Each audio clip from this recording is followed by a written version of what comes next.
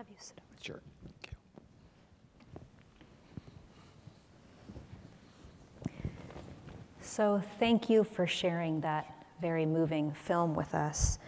I think my first question is, and you had mentioned earlier that this isn't your only Holocaust film you've made, and you're obviously a father, you're not Jewish. What made you want to do Holocaust education and Holocaust films to begin with? Well, that's a good question. I think I was exposed to a Holocaust class going through the seminary, and that kind of sparked an interest. And then when I heard about the story of the Auschwitz retreat and Marian's story, it just had, these are stories that have to be told, and we just had to tell them. So that's kind of what sparked the movement toward that. And I guess, a two-part question, how long did you and the team have to interview Marian? How many hours of footage do you actually have? We have probably about 8 hours of footage of interviews with him, sort of. But it was very interesting when we first went there to film. He said, "Well, I don't want to be in the movie. You just film my artwork and it'll speak for itself." But every time we were in the Labyrinth and he was there, he'd come over to me and he'd say, "Now let me tell you about this drawing." And I'd call the crew over and bring your mics over, and because he would explain something. So we probably had maybe about 4 or 5 hours of interviews with him. But there were three sources of his commentary, because this is all his either written word or spoken word for our interviews. We did interviews with him, and then he had what we call a coffee table book, where he had written an introduction, a long introduction. So we used some of that. And then there were his testimony that he gave to the Auschwitz Museum in Auschwitz, where they interviewed as many survivors as they could, to hear their stories. And that was about a 20-page document that he'd given his testimony on. And then and then there was a fourth source, where, like, when we saw at the very end, there's a door with Polish on it. And one time Jason said, "Hey, Dad, don't you think we ought to know what that says?" So we had that translated, and then that ended up in the film. I should point out, because Dr. Barenbaum, when we do this, he always says, he says, "Now let me explain why Father Ron has a son." And I entered the priesthood after the death of my wife, and I have 3 sons, 7 grandchildren. So yes, it was, I entered late in life. Now, you may not have an answer for this question, but when he was talking to you about his drawings and you were sort of following him around, did he ever share with you why he chose to draw his drawings in the way in which he did? Not exactly, except as you saw at the very end, he was an artist from the get-go. As a young man, he was an artist. He drew drawings for some of the camp people. So that was his artistic métier, so to speak. That's what he did. He was an artist, and he was a set designer in Poland for film and theater. So he'd had a long career of artwork. Now, I think I want to point out, when you see the drawings, of course, he started his drawings after he had a stroke and he had limited mobility of his arm. So he was only drawing on pieces of paper like that, and you can see them all pieced together. I don't know how he managed to make it all continuous and contiguous, but he did. I think that, as he said, part of it was to get his rehabilitation of his hand going, and then he needed to tell the story. So we started in, as you mentioned, 1993, drawing after so many years, and he did not, as you can see in the film, he did not stop. I've been told at one point that was the largest amount of pen and ink drawings in the world, because as you saw, every, just little sketch, little drawing, little pen and ink marks. I don't know how he did it, but he did it in his small apartment in Gdansk, and sometimes at the museum at his exhibit. Do we know how many drawings he did in his lifetime? No, somebody's counted, but I don't recall. Okay. Yeah. Can you talk about how his drawings ended up at that church and where the name Labyrinth came up from? He started his drawings, and then they were shown in Gdansk. Any Polish people can correct me if it's Polish. But he started drawing there, and then somehow he must have been staying with the monks at the Harmaja monastery at some point. And I think that must have been the idea, to bring what he'd already drawn to the basement of the church. Being involved in our exhibition and reading so many of the testimonies of the survivors and hearing family members tell their stories of the survivors, most people only survive 3 months. And if you survived 3 months, that was pretty much unheard of. He was on the first transport to Auschwitz. Right. He was prisoner number 432. I think the film says he was there 5.5 years. Did he ever talk about how he managed to survive? He did. He told us a couple of things. One, I think, was his faith. His Catholic faith helped him. He said his imagination helped him. He said, I could imagine life after this. And so, and I think his artwork. And then recently, in the past couple of years, because I keep doing more reading about him and research, he never mentioned this. It's not, maybe he mentioned it in his testimony at Auschwitz, but he was caught doing architectural drawings of the camp for the resistance in the camp. There will be a movie coming out. There is already a movie in Poland about Captain Pulaski, who went into the camp voluntarily to document what was going on in the camp. And so there was a resistance in the camp. And Marian has been doing sketches of the camp and smuggling them out. And one day he was caught. Now, normally, you would be shot. I mean, but every once in a while, and we did this found this out on another documentary we were working on, the Nazis would send you to a trial. And he was sent to a trial, and now the name of the prison escapes me, Opel, I think, in Berlin. So he was sent there, where life was easier in the prison. He got 3 meals a day. And he was there for a long time, like 8 or 9 months, in between the time he was in Auschwitz. Then he was shipped back to Auschwitz, where he was found guilty, shipped back to Auschwitz, condemned. He was going to be executed. And it's a little vague how this happened, but he had shared his soup with another inmate. And then when it came time to document all this, the inmate switched the notes and said he was already dead, because the guy was he was in charge, the inmate that he shared a soup with was in charge of keeping track of who was going to be killed and who wasn't, and he put him in another stack. So he survived that. But I think there was a point where he was in prison in Berlin that really helped him, because he got a little bit of his health back. He got 3 meals a day. He even drew drawings there. He had this need to draw, and he did some drawings there. And it's a story that, as reading this, he did a drawing for one of the SS officers, and the officer brought a picture of his son and said, "Would you do this drawing of my son, who's in the Air Force?" And he did a picture of him, did a drawing.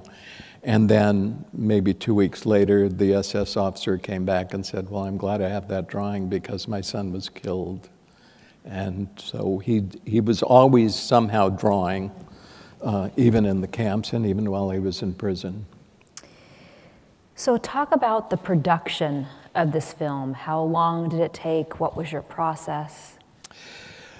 Well, when we decided to do the film,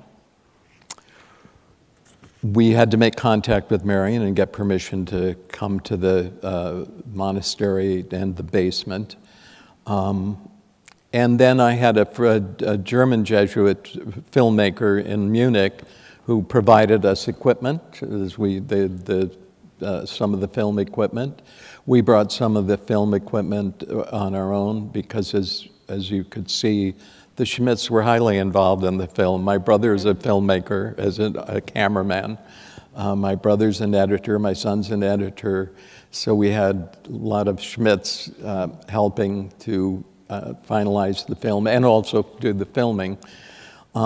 We were in the Labyrinth for about 5 days, but we did come back to shoot some other things about, I think, 3 months later.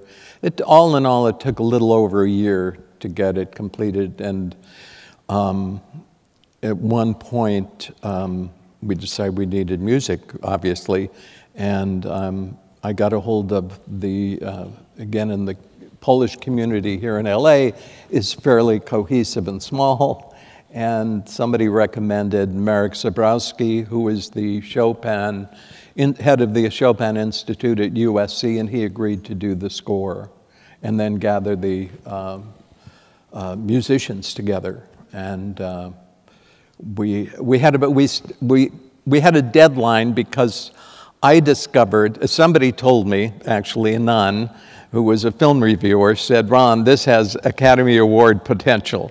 And I said, really?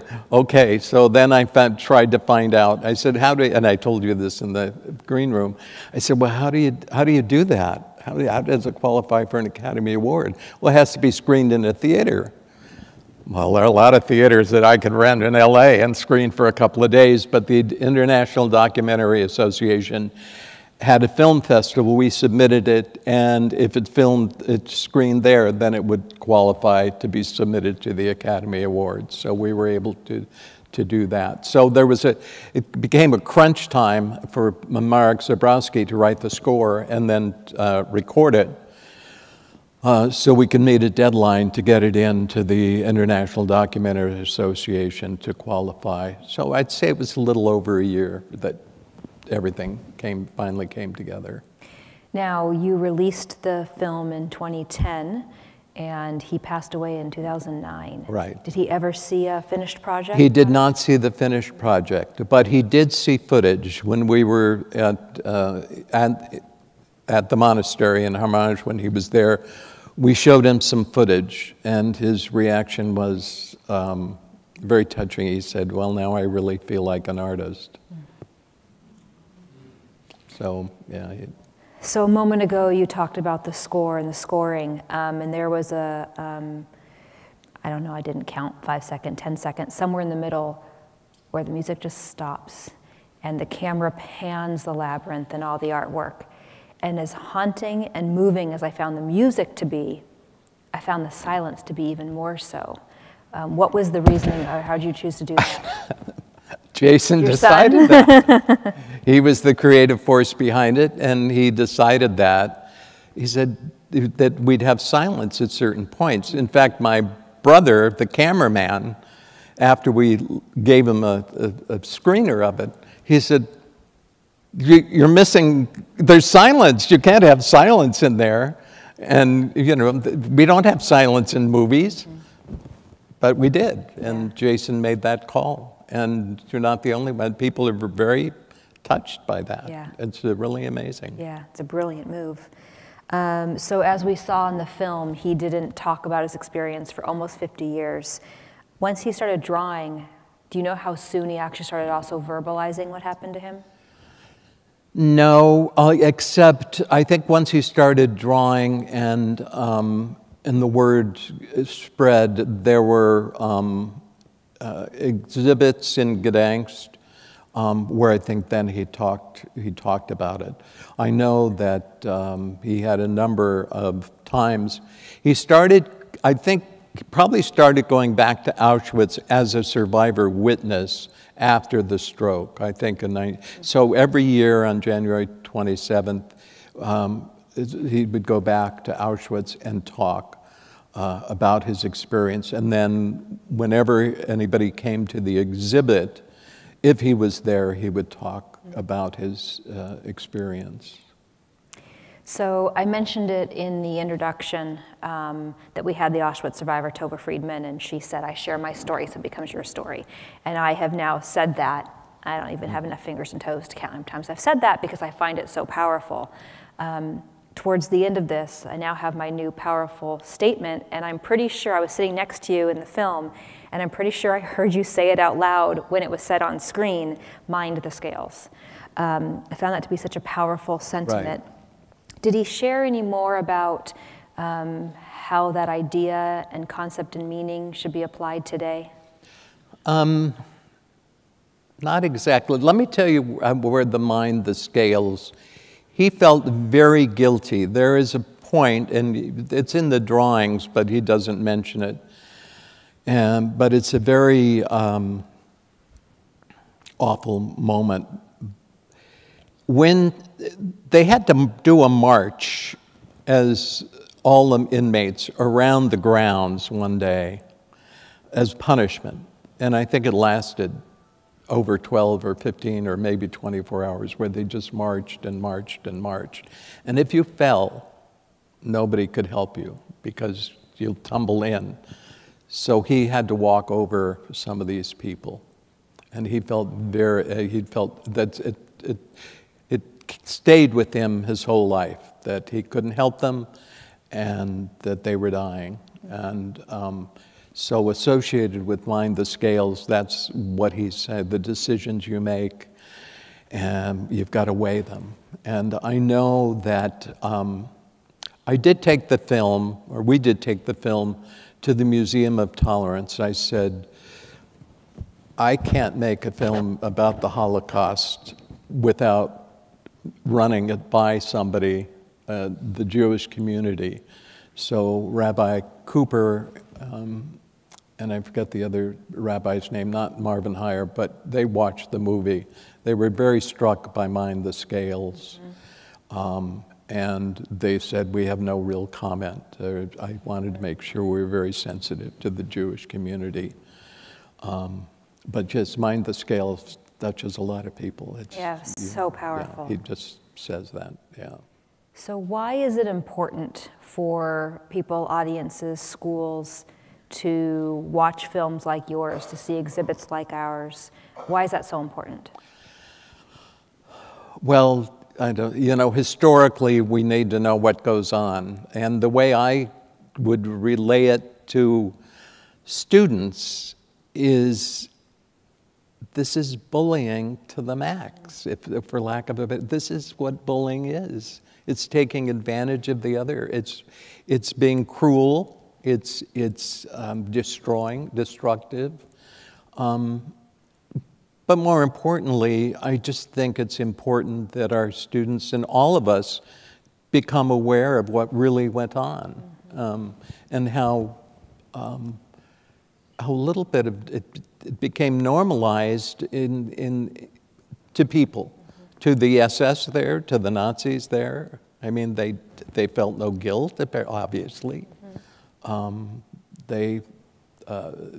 Those that were arrested later on, but by the Israel police in Argentina, some didn't care. That's what we're told to do, and they were proud of it. Thank you for that. We are now going to turn to you in the audience to ask any questions you might have for Father Ron. We do ask that you raise your hand. We have someone in the audience with a microphone. We are filming this, and the only way for the cameras to pick up the question is through the microphone. We have a question right there. Hold on, I don't think the microphone is on. Whoever's in the back. Try that again. There are many subjects in the drawings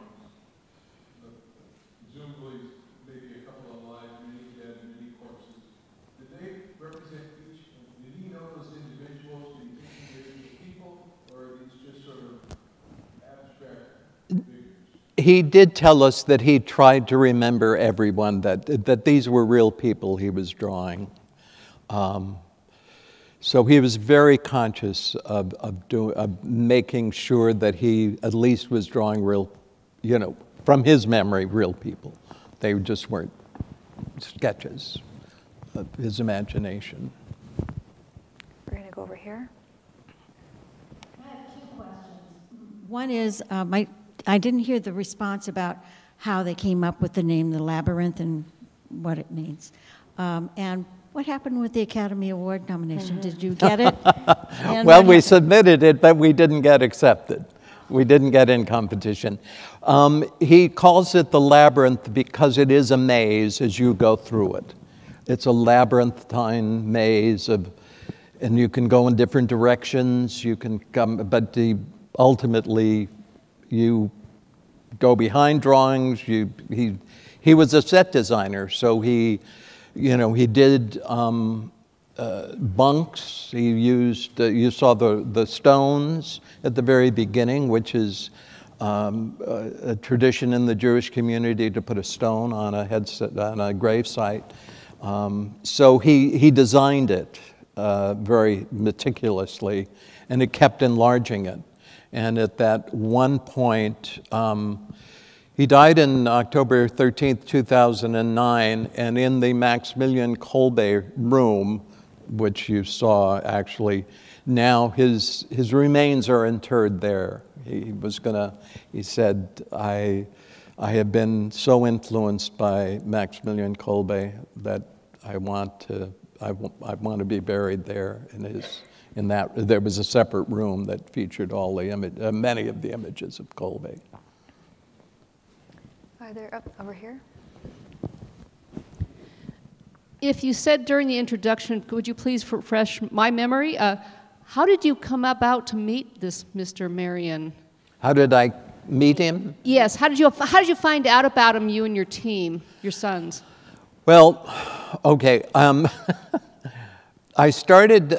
My German Jesuit filmmaker friend called me one day and said he was getting his degree from the New York Film Academy in New York, learning how to be a filmmaker. And he had to make a film for his thesis. And he called me up and said, I'm going to make a film about Bernie Glassman, a very famous Zen Buddhist master. It was in Massachusetts. And he said, would you come and help me make it? And so at that point, we went to make the film about Bernie and his work. And at that point, they said, oh, and we do a retreat at Auschwitz. And both of our heads snapped back. I mean, we know about retreats and religious retreats. And we said, you do what? You actually go to Auschwitz and pray and do ritual there and remember people.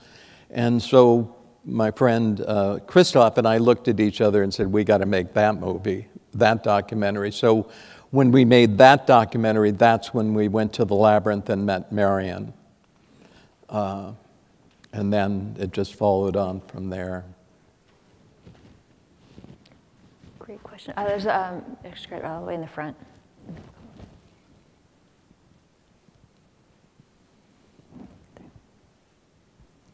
I was struck by how many figures are in almost every drawing. There are a few that are in the film that maybe have 2 or 3, but most of them are piles and piles of sometimes live bodies, sometimes dead. And did you get the feeling of claustrophobia while you were doing this? I mean, it's in a labyrinth anyway, and it gives one, I think, a claustrophobic feeling. I don't know if the prisoners felt that. Seeing the drawings in real life, I know. I think he wanted you to feel somewhat hemmed in, but I've never heard anybody say they got claustrophobic feeling, and people who have been there. I will say that I just want to put in a pitch for Dr. Michael Berenbaum, because he's the one who got us here. He takes groups to the Labyrinth now at least once a year whenever he does the March of the Living at Auschwitz.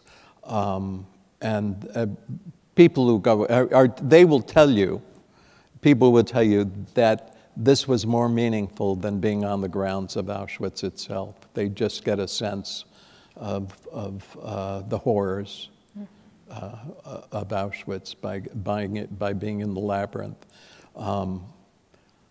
I'm sure there are some people who just, can't stand to be in there, but I've not run into any of them. And we're going to go also in the front row here. Yes. Did you felt personally impacted by this experience in making this film, and how has it affected you since?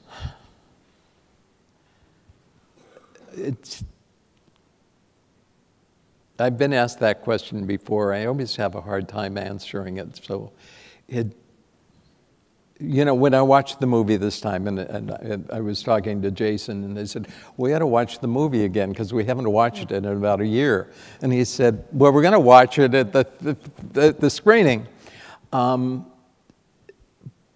guess I hate to use the phrase man's inhumanity to man, but it did touch me, not having watched it in a while, and having watched it a lot.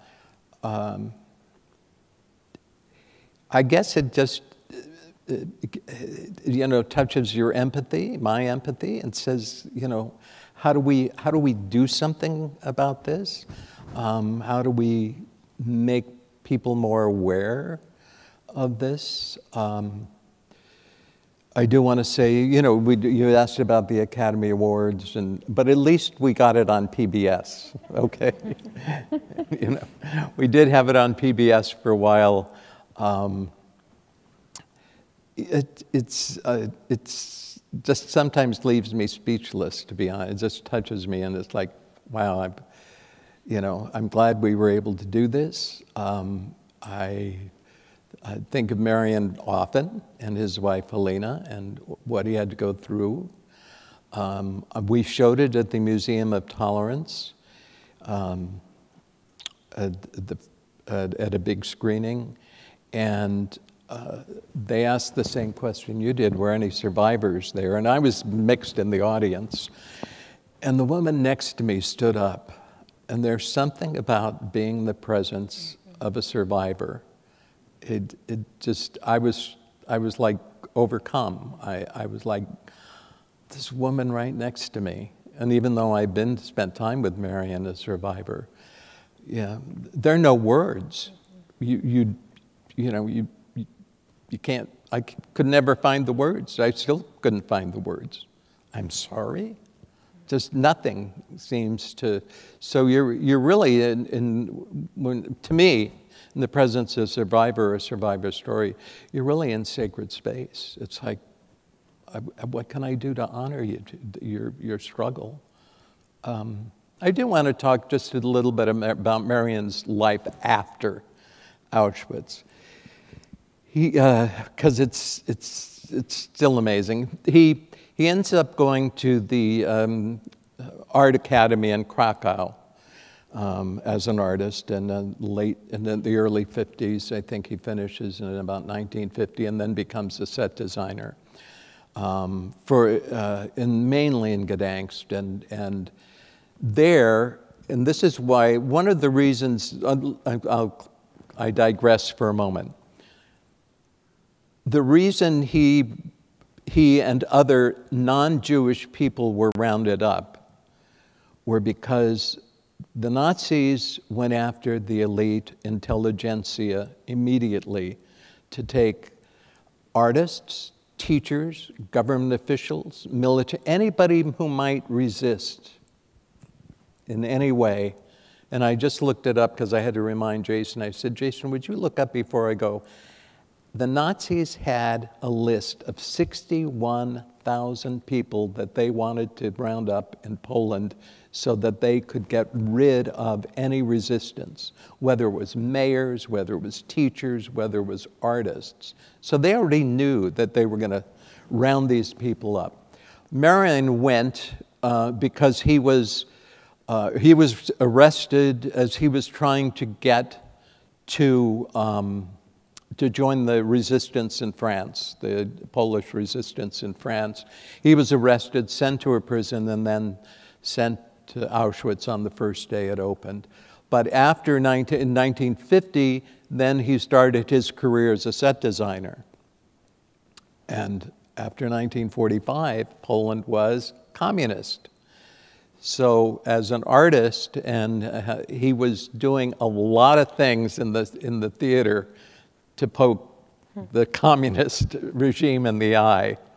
And there's a famous, he told us, he did a set design where there was a lot of, it was junk cars, just lights going on, set design on the stage, a pile of junk cars. And it was meant to be, you guys are a bunch of junk, you're a junkie, you communists. And ultimately, at the end, the cars come together and form a cross, and said, it was like, we will overcome, we will get you. And one time he tells the story, he says, and the communists didn't like me. And one day, one of them came into my office and with a gun pointed at me and said, you're not going to do this anymore. He said, what, you're going to shoot me? And I'm an Auschwitz survivor. You can't do anything to me that hasn't been done. And I guess the guy backed down. But so his career, and he did some drawings mocking the Communist Party, cartoonish drawings. So but he stayed, in Poland and managed through his artwork and through set design to mock the communist government. And just to ask another question on that, I have had the fortune to speak to about a dozen survivors, and most of them have said they didn't want to go back to where they came from because there was nothing left for them. Right. They didn't want to go back to the neighbors who had turned a blind eye to them, and so immigrated to another country and then ultimately to the United States. Do you know why he chose to stay in Poland? Well, I think there may be a difference between a Jewish survivor and a non-Jewish survivor. And I think, I don't think there was much left for him, but I think he felt that he needed to stay on for whatever reason to, I don't know, be able to mock the communists and for his artistic career. And I imagine he had family that he wanted to see. So I think certainly Jewish survivors, I don't speak for them, but left. I mean, there was nothing, left for them. Was he the only one in his family who was taken to the camps? That I'm aware of, yes. And he was taken to the camp. Well, he was arrested. He mentions in the film his Boy Scout ideals, his high patriotism, made him want to go and join the resistance. And it's interesting, as we continue, even now continue to do research, the equivalent of we call them Boy Scouts, they called them Scouts. He was a Scout in his age. The Nazis almost immediately banned any scouting. Another source of resistance, another source, an organization, highly organized. The Scouts of Poland were highly organized at that time. And so his friend that he buried, basically, Marian Kolodziej, I think was one of his friends in the Scouts. And there was a team of them, about 3 or 4, that decided to join the resistance. And after many problems of a train wreck where he was injured, finally getting to Krakow to join the resistance, where he was arrested. So his strong ideals and patriotism and all that he'd learned, yeah, made him pretty vulnerable. So we'll do final question right here, Scott.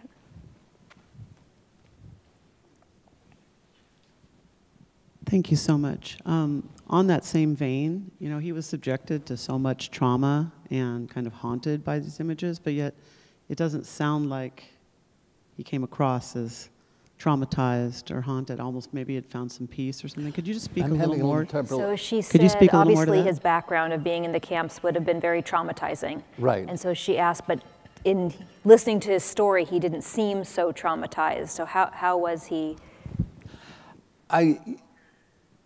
You know, maybe there was a little